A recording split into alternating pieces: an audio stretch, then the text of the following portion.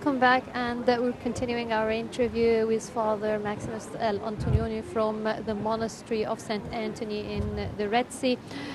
Father, before the break, we were talking about different things. We were talking about the celebration of Christmas, we were talking about the monastery itself, and we were talking about the life of St. Anthony. And I wanted to ask you now, as monks, is celebrating Christmas different than in the regular churches or not? The ritual practice for the Christmas Eve is the same. I mean, we are celebrating the night prayer and the Mass, and ended by the beginning of the 7th of January. And then after that, all the monks that together they have what we call it a gabi. They eat together after the celebration, and then in the morning they gather and they read something about the birth of Christ, and then they have some drinks, and this is how we celebrate the Christmas in the monastery. Father, I understand that there are certain principles and important rules to become a monk, and that it's not just prayers, but there are so many other things associated with this. So would you tell us a bit about that, please? Yes, of course there is rules before following the monastery, and then there is other rules if we accepted anybody to be in the monastery or the monk. First of all, we have to think about why the one who would like to be a monk, why he would like to be a monk. How is thinking about monasticism, how is thinking about the people, the society. Do he love the society or not? Do he is escaping from the society or not? Or he is looking for better life far from the society and from any disturbance.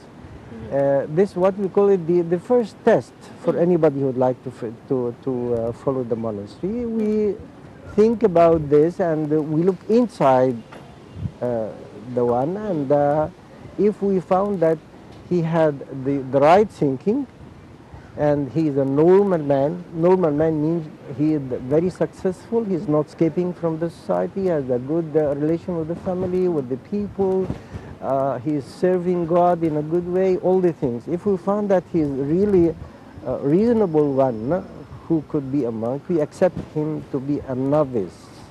Novice means he can stay for something like 3 years in the monastery to test himself and to test the monastic life, and at the same time the monks and the head of the monastery see his life. Is he a good one to follow the monasticism or not? And then if they ordained him to be a monk, he had of course to offer himself to God, means he should live in a poor life because he chose that life.